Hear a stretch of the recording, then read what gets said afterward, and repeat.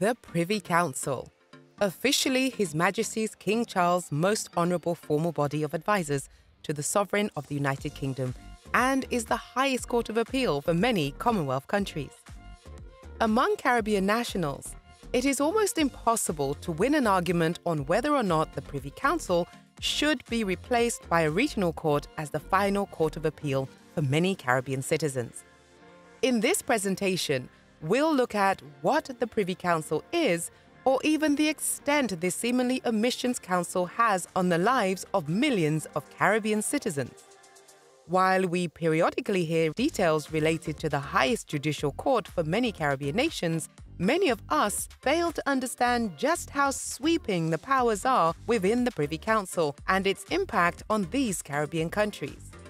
We will roll back the curtains and unveil many of the aspects related to the Privy Council and its possible replacement, the Caribbean Court of Justice, as we answer, what is the Privy Council and how does it affect the people of the Caribbean? Please like, subscribe, and turn on the notification bell for our future videos. The full name of the Privy Council is the Judicial Committee of the Privy Council, and it is the highest court of appeal for many Commonwealth countries, as well as the United Kingdom, its overseas territories, crown dependencies, and military sovereign base areas. Established in 1833, the Privy Council was formed to hear appeals in civil matters and is the court of last resort for the entire British Empire, other than for the United Kingdom itself. The Judicial Committee consists of senior judges who are called Privy Councillors, and they are predominantly justices of the Supreme Court of the United Kingdom and senior judges from the Commonwealth of Nations, that is, former colonies of the United Kingdom. The panel of judges, typically 5 in number, hear a particular case, then report their decision. The roles and jurisdictions of the Privy Council are expansive, and it is impossible to cover all in a brief format. However, the Council has main duties which include formally advises the Sovereign on the exercise of the royal prerogative, and as a body corporate, as King in Council, it issues executive instruments known as Orders in Council, which, among other powers, enact Acts of Parliament. The Council also holds the delegated authority to issue Orders of Council, mostly used to regulate certain public institutions. The Council advises the Sovereign on the issuing of royal charters, which are used to grant special status to incorporated bodies and city or borough status to local authorities. Otherwise, the Privy Council's powers have now been largely replaced by its Executive Committee, the Cabinet of the United Kingdom. Certain judicial functions are also performed by the King in Council, although in practice, its actual work of hearing and deciding upon cases is carried out day to day by the Judicial Committee of the Privy Council. The Judicial Committee consists of senior judges appointed as Privy Councillors, predominantly justices of the Supreme Court of the United Kingdom and senior judges from the Commonwealth. The Privy Council formerly acted as the High Court of Appeal for the entire British Empire, other than for the United Kingdom itself. It continues to hear judicial appeals from some other independent Commonwealth countries, as well as Crown dependencies and British overseas territories. The Privy Council in modern times. The number of independent countries that maintain appeals to the Privy Council has been greatly reduced in recent years. If the Caribbean is excluded, there are only 4 countries where the Privy Council is integrated into the justice system.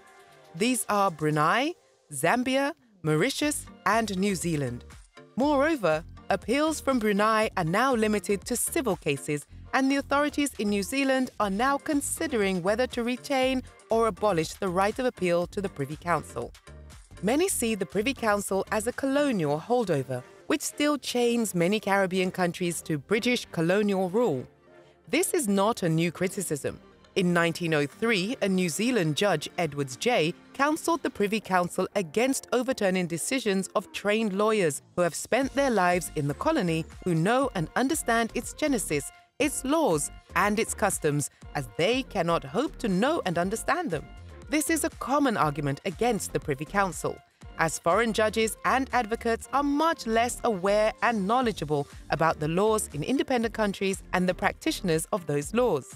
This can be seen in the sample of cases that do make it to the Privy Council. The most notable example is probably the case of dancehall star Vybz Kartel, who was arrested and imprisoned for murder in Jamaica in 2014.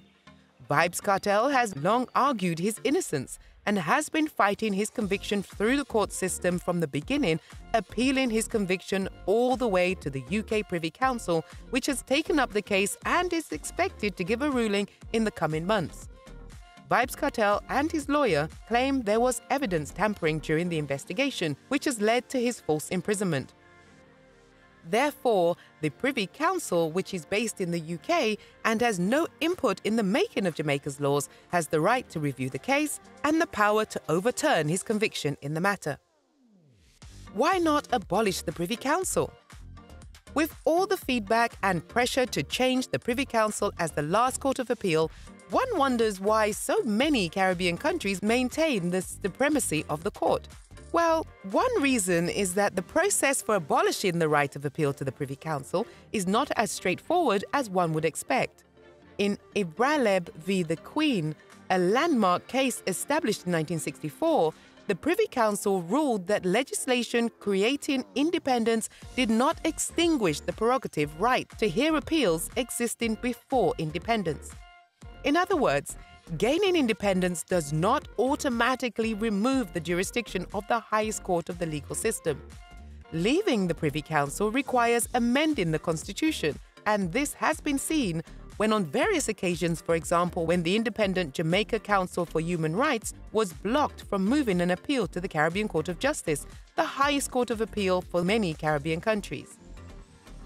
The process of amending the Constitution is sometimes complex and varies from country to country. For example, Jamaica's Constitution creates the right of appeal to the Privy Council. To change this would require both houses of the Jamaica legislature to pass an amendment to change this appeal right. In Trinidad, for example, the power to amend the Constitution is different and requires an amendment to be supported in its final vote by 3/4 of the House of Representatives and by 2/3 of the Senate, not just by a majority, as is the case in Jamaica.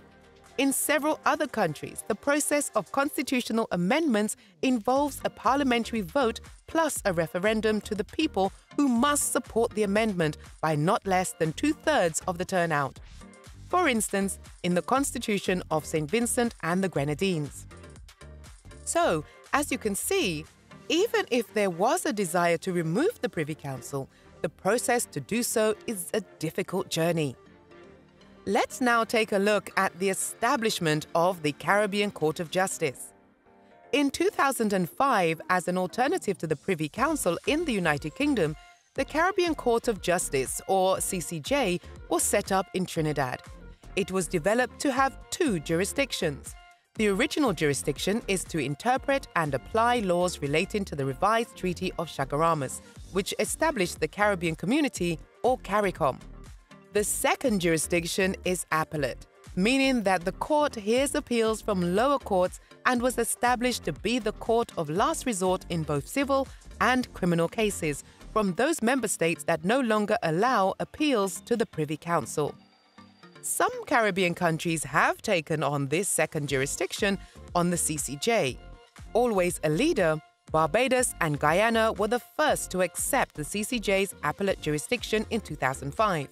Belize followed in 2010 and Dominica in 2015. Some other countries, however, have not gone down this route. In 2019, St. Vincent and the Grenadines voted on a new constitution to join the CCJ, but the referendum failed due to low voter turnout, which did not satisfy the 2/3 requirement. In 2015, the Jamaican House of Representatives voted for the CCJ, but it did not pass. And most recently, in 2018, the Prime Ministers of Grenada and Antigua and Barbuda campaigned to join the CCJ, but the voter turnout on the referendum vote was too low for it to pass constitutional rigor. What will the future yield? The question of the Privy Council being abolished and replaced by the CCJ is less a question of if, and more a question of when. When the CCJ will overtake the Privy Council, however, is difficult to predict. Though it is acknowledged that countries in the region are moving towards an independent judicial system, Free from the colonial ties to its past, given the difficulty in changing various countries' constitutions, it may be much longer until all the countries in the Caribbean appoint the Caribbean Court of Justice as the final court of appeal for the region. Check out this video on who really controls the Caribbean. The Caribbean Governments Explained. Tell us in the comments section below, do you think the Privy Council should stand as is? Do you support a pivot to the Caribbean Court of Justice? We would love to hear your views in the comments below.